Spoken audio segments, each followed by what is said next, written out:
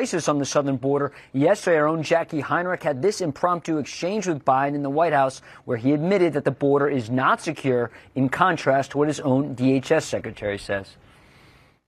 Do y'all feel that the border is secure, sir? No, it's not. I haven't believed it for the last 10 years. And I've said it for the last 10 years. Do you believe your Give me the money. Do you believe your policies have enabled any of this crisis at the border that you're grappling with now? I've asked for thousands more of everything from judges. Kayla fought for her life that day with all that she had. And in the end, she lost to an individual that wasn't even supposed to be allowed in the country. This is a safety issue for everyone living in the United States. This could have been anyone's daughter. If we had stricter border policies, my daughter would still be alive today. Emotional testimony on Capitol Hill this week as a mother blames government agencies for the rape and murder of her daughter by an alleged MS-13 gang member in the country illegally. Joining us now is Kayla Hamilton's mother, Tammy Nobles, along with criminal defense attorney Brian Claypool. Tammy, Brian, thank you for being here. And Tammy, as you may recall, our viewers don't know, but I was a reporter that day in the hearing before Chairman Mark Green is committee, the Homeland Security Committee, and it was really, I was so struck and moved by your willingness to come before these lawmakers and before the entire nation to lay bare immeasurable grief that you have gone through in a case that could have been prevented had the immigration officials simply made a phone call on the murder of your daughter to find out that this El Salvadoran man was a known member of a gang. Yes, he is actually a minor. Supposedly he is a minor. We don't know his real age. Hey, Tammy, I want to ask you, the committee was, so the Democrats were not really quite as helpful, I think, as the Republicans in trying to get to a practical standpoint, to ask someone with such a terrible experience what it is that needs to be done, what you would like to see done. Do you want to see Secretary Mayorkas impeached? Yes, because he is not making sure that the Homeland Security is doing their job.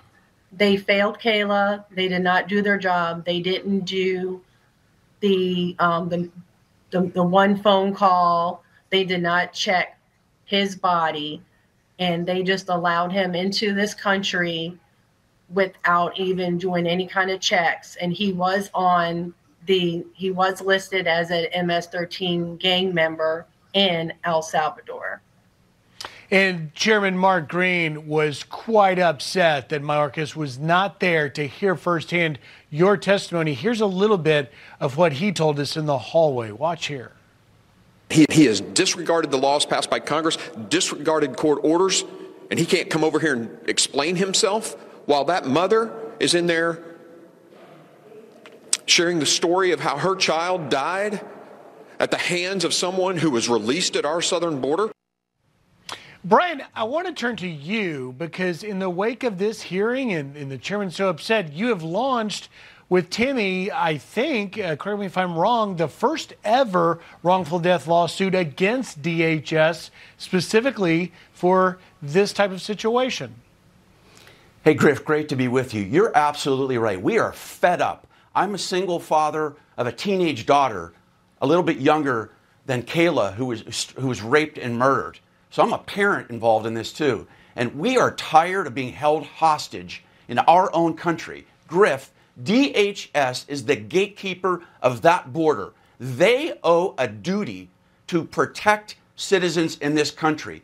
And when they catastrophically fail to do the most rudimentary measures, for example, lift up the shirt of this kid, what do they see? A gang-related tattoo. What does that mean? You're going back to El Salvador. Secondly, pick up the phone, make a phone call to the consulate. Guess what? His name's on the list because He was arrested in July 2020 for being involved in an illicit MS-13 gang in El Salvador.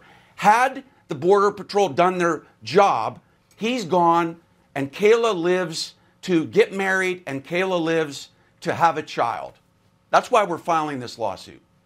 And tragically, Kayla did not live. And Tammy, at the risk of having you explain to viewers that may not know this story, I was horrified as a father of 2 daughters to learn that Kayla actually called for help, called her boyfriend. Can you describe for our viewers sort of what happened in that moment?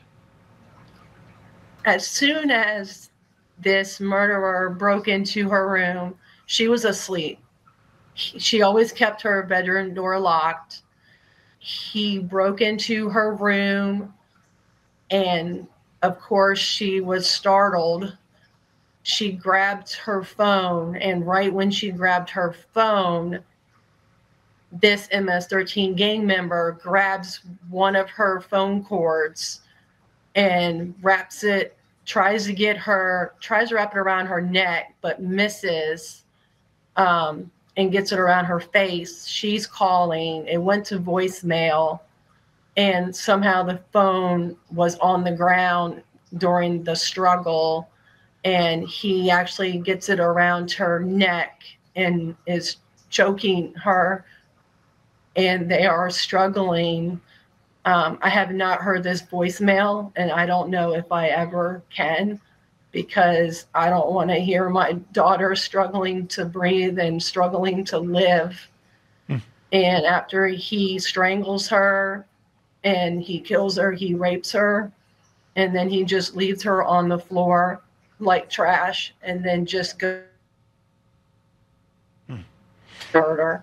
I don't know how any parent could bring themselves to listen to a voicemail as heart-wrenching as that. Tammy Nobles, thank you for coming on here with us. And Brian, I just want to give you one last word, and that is, where do you go from here? What's the next steps in this lawsuit against DHS? Yeah, Griff, one other point I want to make is not just DHS. It's Health and Human Services as well. They are equally culpable, because when this individual was allowed to cross the border, he's put in a holding facility. DHHS, Griff, is required to then make a phone call and find what's called a verified sponsor for this kid to go to, a relative, not another illegal immigrant. And they catastrophically failed Kayla in this country. They let him go with somebody who's not a relative. He runs away from that home a month later, and then he ends up renting a room with Kayla from another illegal immigrant. And then after he murders and rapes Kayla, he ends up, Griff, placed in a group foster home by our pathetic DHHS, where he could have murdered somebody else. So that's why we're filing this lawsuit. We're going to get answers, and our federal government has blood on its hands. And unless we take a stand now, hold them accountable, get answers, then this is going to continue to happen. Last 10 seconds, Tammy. You hold Secretary Mayorkas responsible for the murder of your daughter? Yes, because if they would have done their job, or he would have made sure they did their job, my daughter would still be alive today, living her life and being able to experience the rest of what adults are experiencing, and getting married, having a baby. In such a bright future. Tammy Nobles, Brian Claypool, thank you for coming on. Please keep us posted on any developments in this case. And our thoughts and prayers are with you, Tammy, and your family. Thank you. Thank you, Griff.